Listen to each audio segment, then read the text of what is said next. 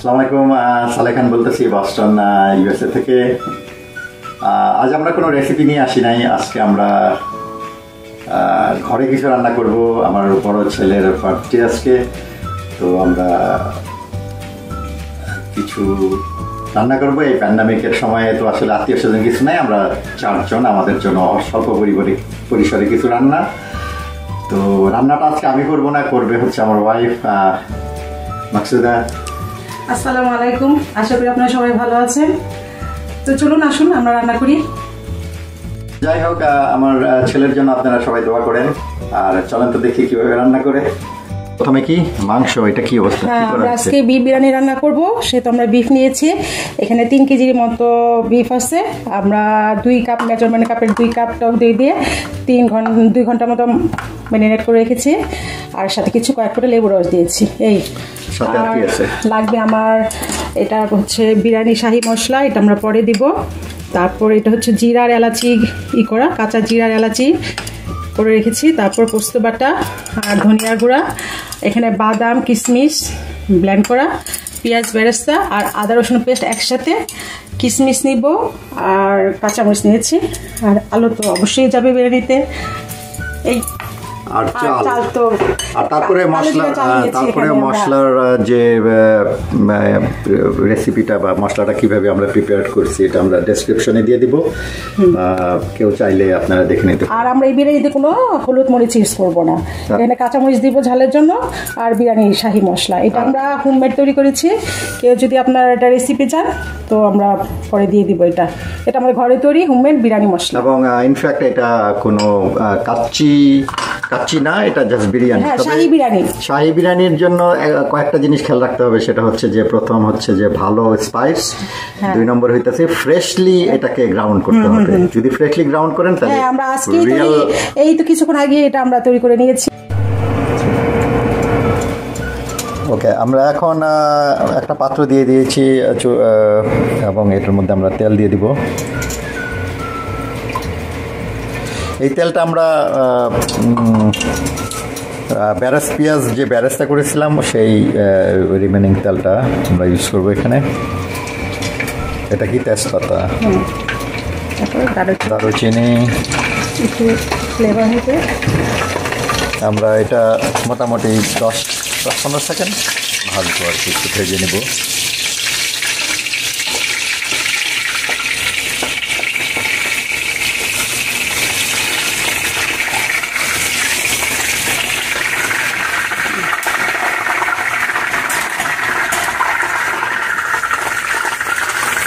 এখন এর মধ্যে আমরা মাংস দিয়ে দিব। আমাদের মাংস দই দিয়ে মাখানো ছিল ঘন্টা 3 মতো।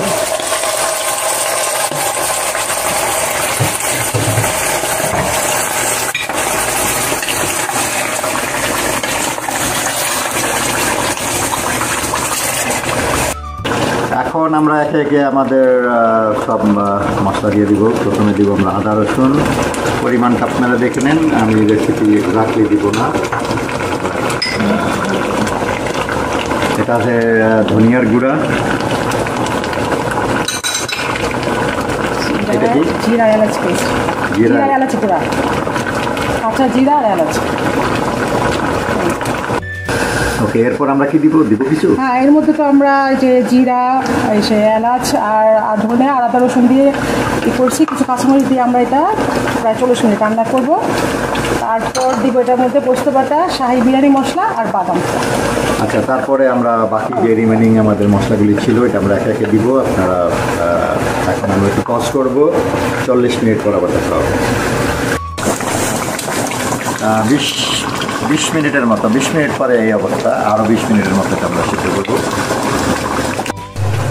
গরুর মাংস যতক্ষণে হবে ততক্ষণে আমরা চিংড়িটা রেডি করবো। আমরা চিংড়ির মালাইকারি করব। তো আমি নর্মালি এই পদ্ধতি করি, এবং মাথার ময়লাটা বের করার জন্য ফ্লায়ার্স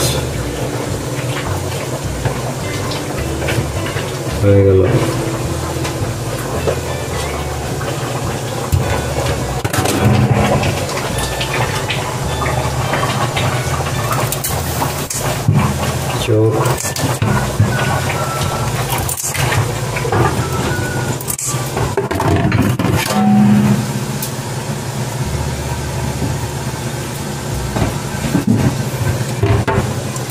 চিংড়ি মাছ আমাদের খোসাটা উঠানোর পরে আমরা যেটা করবো যে এই যে শার্প যে এটা আমরা কেটে ফেলবো, এটা কেটে আউট করে দেব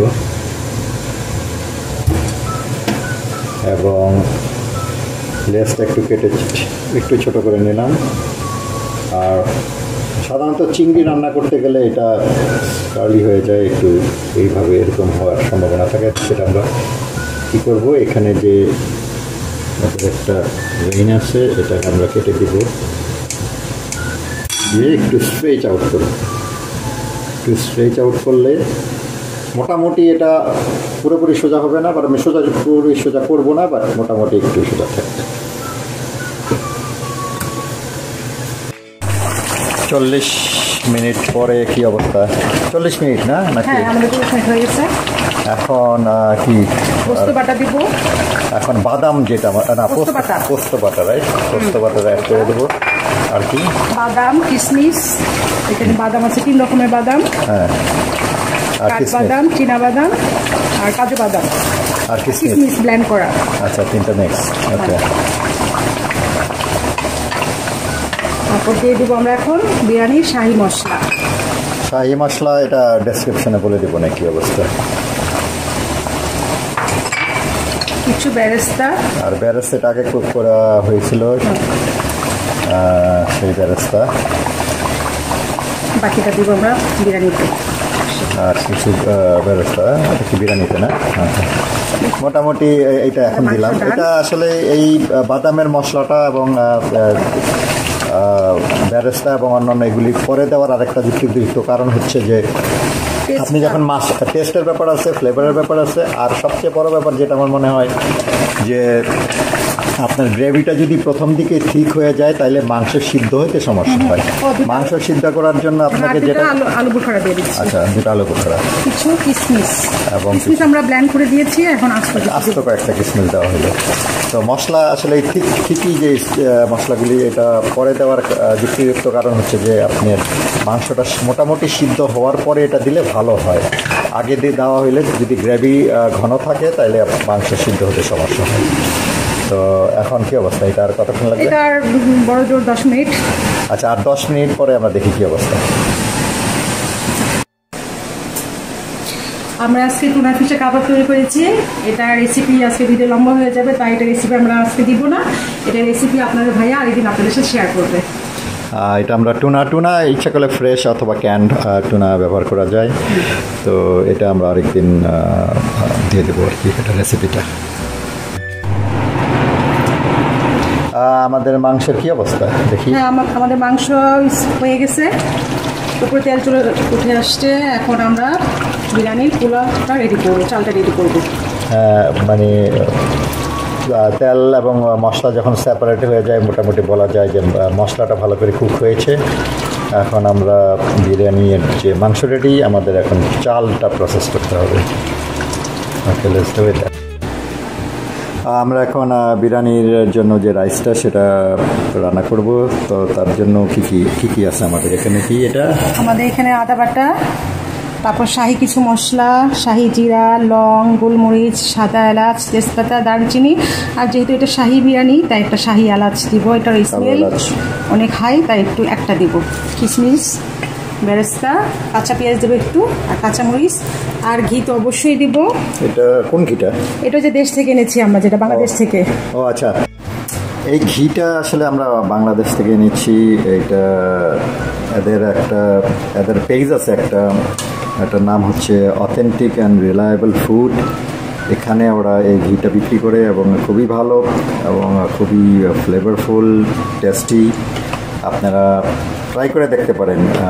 যারা দেশে আছেন, বাংলাদেশে আছেন, তারা তাদের পেজে গিয়ে অর্ডার করতে পারেন। আর যারা দেশের বাইরে থাকেন তারা ইচ্ছা করলে, যেহেতু ওরা মনে হয় না কোনো ইন্টারন্যাশনাল শিপিং করে, বাট আপনারা কারো লোকের মাধ্যমে বা কেউ যদি দেশে যায় আপনারা সংগ্রহ করে দেখতে পারেন।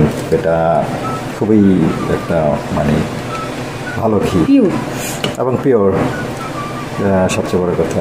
তো ঠিক আছে, চলেন দেখি আমাদের রান্নার কাজ আঁকা। এই পর্যায়ে আমরা হাঁড়িতে একটু কুকিং অয়েল দিয়ে নিব।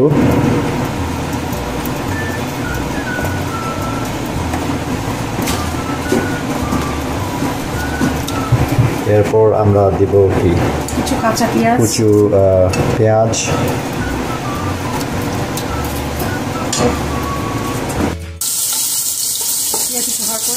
পেঁয়াজটা একটু এটা কি তেজপাতা, তারপর দারুচিনি, শাহি এলাচ, শাহি কালো এলাচ, হ্যাঁ সাদা এলাচ 4-5টা,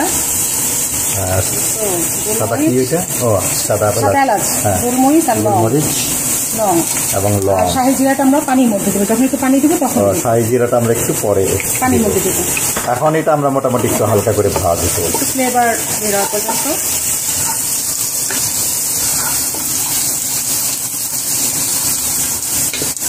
চাল কতটুকু দেখো। আর পেঁয়াজটা আমাদের ব্রাউন হয়ে গেছে। এখন আমরা এটার মধ্যে আদা এবং রসুন পেস্ট এটা দিয়ে দেবো এবং একটু পানি দিয়ে এটা আমরা কতক্ষণ, কয়েক মিনিট রান্না করবো না, 1 মিনিট, এবং একটু সল্ট লবণ দিয়ে নিলাম। এটা আপনারা টেস্ট অনুযায়ী দিবেন লবণটা, এবং মশলাটা একটু কষিয়ে নিতে হবে।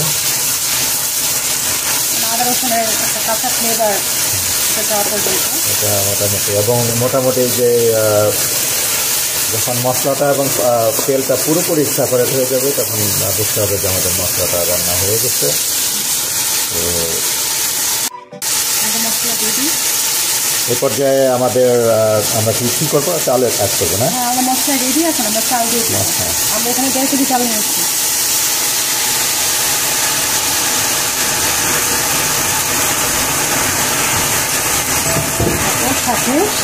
সাথে আমরা শাহি জিরাটা অ্যাড করে দেবো। এখন এটা একটু নেড়ে চেড়ে মোটামুটি একটু হালকা করে একটু ভেজে নিতে হবে আর কি। হাই হিটে ভাজতে হবে, তার চালটা সুন্দর ঝরঝরা পোলাটা ঝরঝরা। এটা আপনার হাই হিটে এবং কন্টিনিউয়াসলি এটা নাড়াচাড়া করতে হবে যাতে নিচে লেগে না যায়, এবং একটু ঝরঝরে করে ভেজে নিতে হবে। তাইলে হবে কি এন্ড পোলাওটা এটা ঝরঝরা হবে। আরেকটা ট্রিক আছে, সেটা একটু পরে বলি আর কি। মানে এটার মধ্যে যখন আপনারা পানি দিবেন, পানিটা আসলে কি এটা আসলে পরিমাণটা বলা যায় না, কারণ এটা নির্ভর করে চালের উপরে, এটা কি নতুন চাল, পুরানো চাল, কি ধরনের চাল, তার উপরে নির্ভর করবে পানির পরিমাণটা। আমরা এখানে ইউজ করছি এটা কি চাল, চিনি গুঁড়া চাল। তারপরে আমরা পানিটা নিয়ে সবসময় একটু কনসার্ন থাকি। তো যেহেতু বিরিয়ানি, তো সুতরাং এবং আমরা মিক্স করব পরে, তো আপনাদের এখানে যদি সবসময় চেষ্টা করবেন পানিটা একটু পরিমাণটা কম রাখতে, তাতে হয় কি যে পোলাওটা যদি একটু কাঁচা কাঁচাও থাকে, তাহলে আপনি যখন মিক্সিং প্রসেসটা করবেন ওইখানে আবার এটাকে ফুটানোর একটা সুযোগ থাকে। তো কখনোই বিরিয়ানির রাইস যদি আলাদা করে আমরা মিক্স করে রান্না করি, কখনোই আমরা এটা ওভার কুক করবো না বা নরম করবো না, কারণ তাহলে পরে আরও নরম হয়ে যাবে এবং এটা স্টিকি হয়ে যাবে। এখন আমরা ঘি দিব, পরে আবার দিব। এখন আমরা এটার মধ্যে ঘি আমাদের যে 2-3 টেবিল চামচ ঘি দিয়ে দিব। 3 টেবিল চামচ ঘি আমরা দিচ্ছি। 2 কেজি কত, 2 কেজি চাল, 1.5 কেজি চাল, বাকিটা পরে মোর দেন 3 পাউন্ড, বাকিটা আর পরে দিব। আর বাকি ঘিটা আমরা দিয়ে দিব পরে। আমাদের চালটা ভাজা ভাজা হয়ে গেছে। এখন যখন নিচ থেকে শব্দ হবে তখন বুঝবেন সুন্দর একটা শব্দ হয়। চালটা যখন মোটামুটি আপনার চাল ভাজা, আমরা যখন ছোটবেলায় চাল ভাজা অনেক সুন্দর একটা শব্দ হয়। হ্যাঁ, চাল ভাজার একটা শব্দ হবে, মনে হবে যে চাল ভাজা হচ্ছে। প্রত্যেকটা ইন্ডিভিজুয়াল চালের আপনার শব্দ পাওয়া যাবে, তখন বোঝা যাবে যে চালটা হয়ে গেছে অলরেডি। এখন আমরা এর মধ্যে গরম পানি দিয়ে দেব। ফুটন্ত গরম পানি হলে ভালো হয়। হ্যাঁ, আমরা ফুটন্ত গরম পানি আমাদের এখানে অলরেডি করা আছে। এই পর্যায়ে আপনার এই পানিটা সরাসরি দিলে তাহলে কুকিং প্রসেসটা কোনো ডিলেড হয় না। সাথে সাথে আপনারা চেষ্টা করবেন যে চালটা ভাজা হবে যেই আছে সেই আছে, যদি ফুটন্ত গরম পানি থাকে তাহলে আপনার কুকিং প্রসেসটা ডিলেড হয় না। প্রায় কাপ দেওয়া হলো, আমি 4 কাপ দিলাম। 4 কাপ বলতে এখানে আমাদের এটা 2 কাপের মগ লাগবে, তাহলে একটু 4.5 কাপ পানি দিলাম। 4.5 কাপ বলতে এখানে প্রায় 8 কাপের মতো পানি, স্ট্যান্ডার্ড 8 1.5 কেজি চালের মধ্যে। 1.5 কেজি চালের মধ্যে। তো একটু লবণটা টেস্ট করি, তারপর আমি এর মধ্যে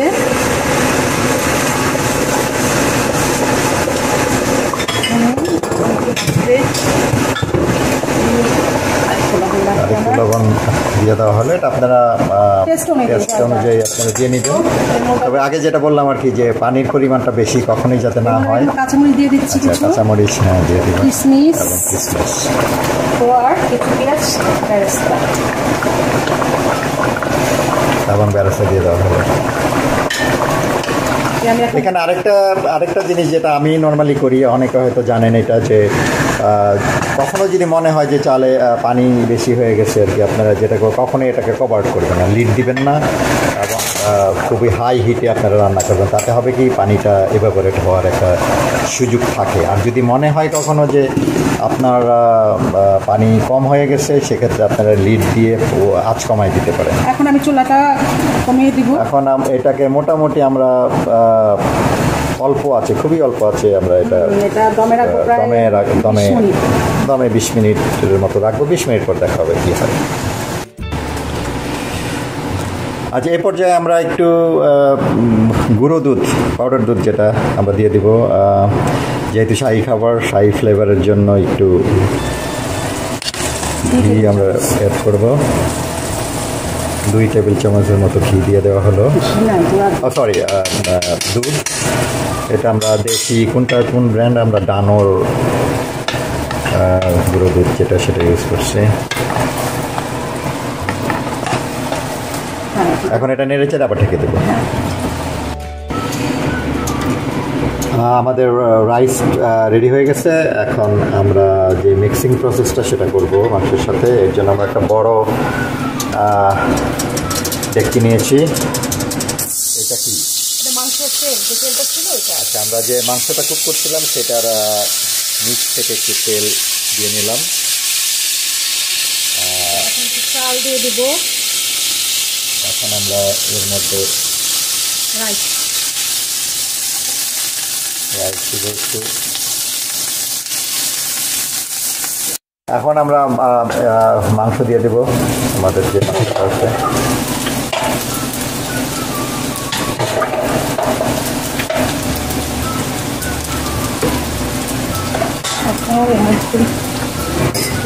বেরেস্তা,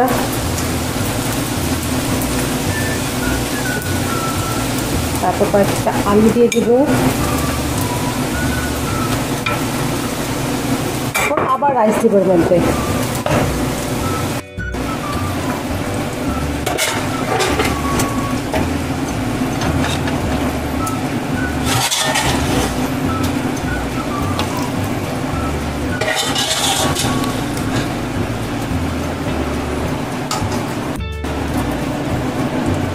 কি দিলা? আলু, কাঁচামরিচ, হ্যাঁ, পেঁয়াজ, বেরেস্তা।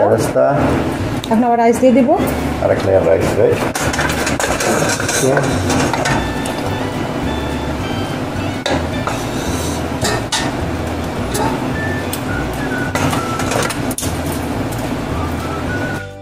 লাস্টে মাংসর তেলটা দিয়ে দিচ্ছি, আর সাথে ঝোলটা, গ্রেভিটা।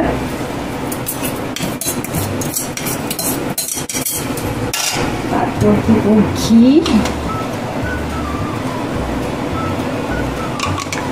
আমরা আগে ঘি দিয়েছি, আবার দিচ্ছি। আর এটা বলো তুমি কি? এটা স্যাফরন, কেওড়া আর গোলাপ জল, তাই না? হ্যাঁ, এটা স্পেশাল বিরিয়ানির একটা মশলা। আর বেরেস্তা ছিল, যে বেরেস্তা দিব না? হ্যাঁ, এটা কমপ্লিট আমার বিরিয়ানি। এখন এটাকে আমরা দমে দিব। দমে আমরা 15 থেকে 20 মিনিট রাখবো। এখন এটা আমরা দমে রাখবো, খুবই অল্প আছে, 10-15 মিনিট, 15 মিনিটের মতো রাখবো। চিংড়ির মালাইকারি করবো। চিংড়ির মালাইকারির জন্য আমাদের নিয়েছি আমরা চিংড়ি। আমরা আসলে আমার ইচ্ছা ছিল নারিকেলের দুধ দিয়ে বানানো, তো নারিকেলের দুধ ঘরে ছিল না। আর বাইরে বৃষ্টি, বাইরে যেতে ইচ্ছা করলো না, তো ঘরে আমার টক দই ছিল। এখন টক দইটা আমি যেটা করছি, টক দইটা আমি ছেঁকে নিয়েছি। ছেঁকে নেওয়াতে কী হয়েছে, পানিটা চলে গেছে। পানিটা চলে গেলে মানে আমার মনে হয় যে মোস্ট অফ দ্য টক যেটা আছে, সাওয়ারনেসটা কম হয়ে গেল। এখন এই যে মালাইটা, এটা আমি ইউজ করব। আমাদের আছে লবণ, বেরেস্তা, কাঁচা পেঁয়াজ কুচি, আমাদের তেল, কাঁচামরিচ, এবং আছে আমার চিংড়ির জুস, যেটা আমি নর্মালি বানাই। কয়েকটা চিংড়ির পা এবং কয়েকটা মাথা আমি ব্লেন্ড করে এটা বানাইছি। এটা গ্রেভিতে কাজে আসবে। আমাদের নর্মালি আছে আদা রসুন পেস্ট, মরিচ, হলুদ, ধনিয়া, জিরা, রোস্টেড জিরা এবং একটু কেচাপ। তো চলেন শুরু করি। এই জন্য আমরা একটা প্যান নিয়ে নিয়েছি এবং এখানে আমরা একটু তেল দিয়ে দিলাম। প্রথম যেটা করব, আমরা চিংড়িটাকে আমরা ভাজবো। চিংড়ি ভাজার জন্য আমরা তেল দিলাম এবং এখন একে একে আমরা চিংড়িটা দিয়ে দিব এখানে। এটা আমি একটু সোজা করে দিব, চেষ্টা করবো যে এটা যতটুকু সম্ভব সোজা রাখার জন্য। পুরোপুরি সোজা থাকবে না, কিছুটা বাঁকা হবে, তবে ক্যাটারপিলারের মতো অতটা বাঁকা হবে না আশা করি।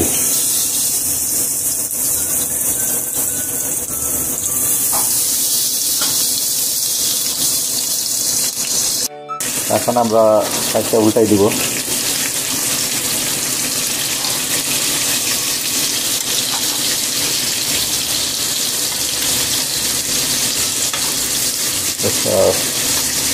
Flip over.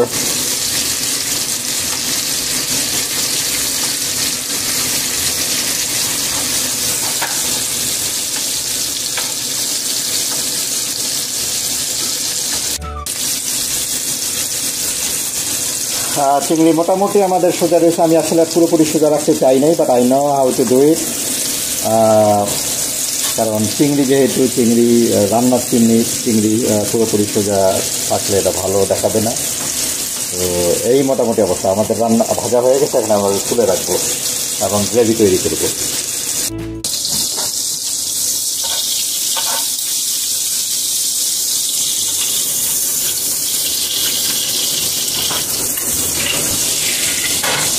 এর মধ্যে আমরা আমাদের পেঁয়াজ কুচি দিয়ে দিব।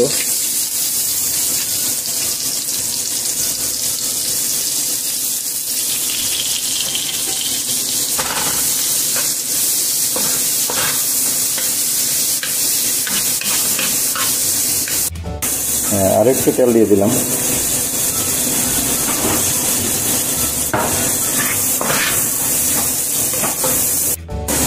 আমাদের পেঁয়াজ মোটামুটি ভাজা হয়ে গেছে, একটু হালকা ব্রাউন করে নিচ্ছি, কিন্তু কালারটা দেখা যাচ্ছে না, কারণ আমাদের চিংড়ি ভাজার সময় যে মশলাটা ছিল, মশলাটার কারণে দেখা যাচ্ছে না। মোটামুটি আমাদের ভাজা হয়ে গেছে। এখন এটাকে মশলা দেওয়ার আগে আমি একটু আমাদের চিকেনের যে জুসটা আছে, জুসে একটু অল্প একটু দিব।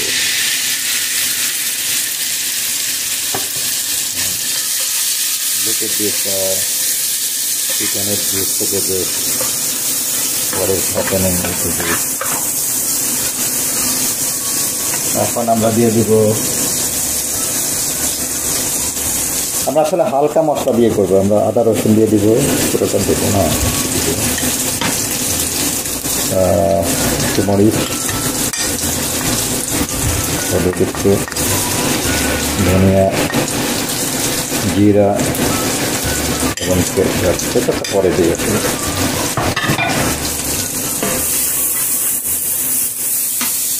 আমরা জুসটা দিয়ে দিলাম চিকেন জুস।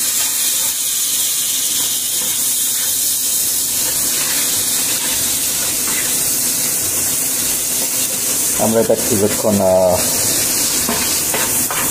15-20 সেকেন্ড রান্না করবো।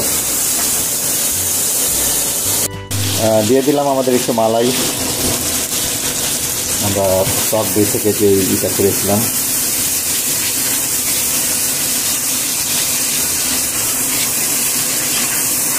আসলে এটা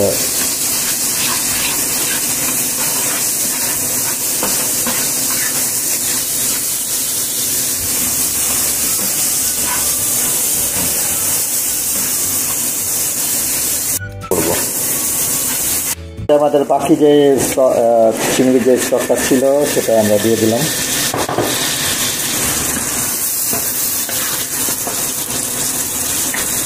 দিয়ে দিলাম আমাদের বাকি যে কেচাপটুকু কেচাপ। যেহেতু টমেটো কেচাপ ইউজ করছি এটাকে নিউট্রাল করার জন্য আমরা একটু সুগার ইউজ করতে পারি। এটা ব্রাউন সুগার ছিল অল্প একটু, হাফ টিস্পুনের মতো।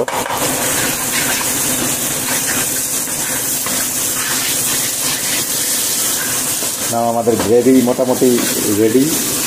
আরও এটা আধা মিনিটে 30 সেকেন্ডের মতো আমরা ভেজে তারপর আমরা একটু চিংড়ি দেবো এবং একটু পানি অ্যাড করবো।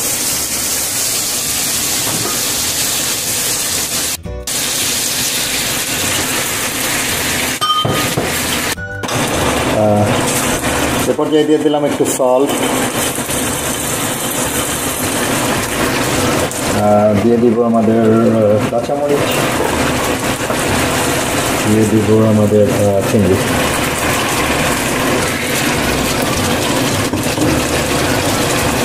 এখন এটাকে আমরা লিড দিয়ে ঢেকে কিছুক্ষণ রান্না করব। আমাদের চিকেন ইজ ডান। এখন sorry shrimp, shrimp is done.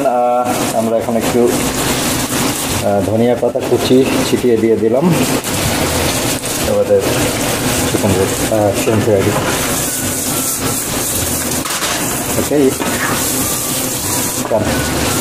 চিংড়ি এবং বিরিয়ানি রেডি।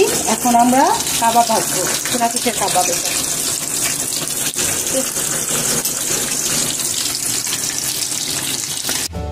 তো আমাদের biryani ready, shrimp ready also. চলেন দেখি কি অবস্থা।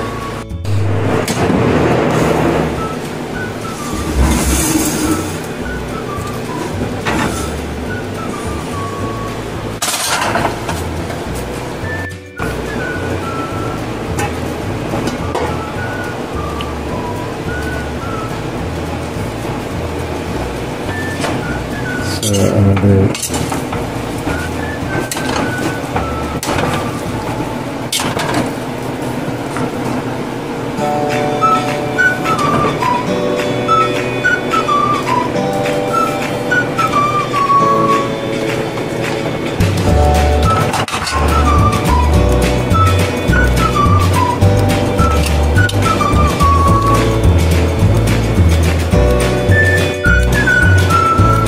the smell is really good.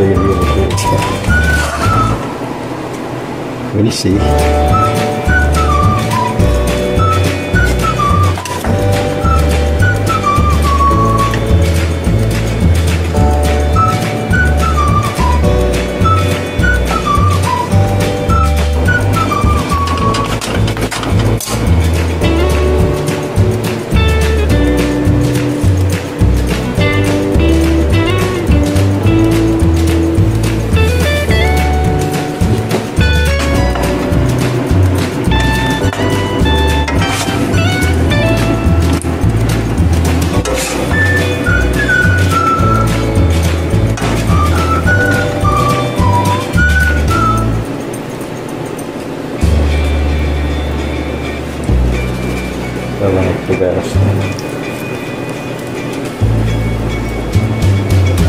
এগুলো আমাদের শ্রিম্প।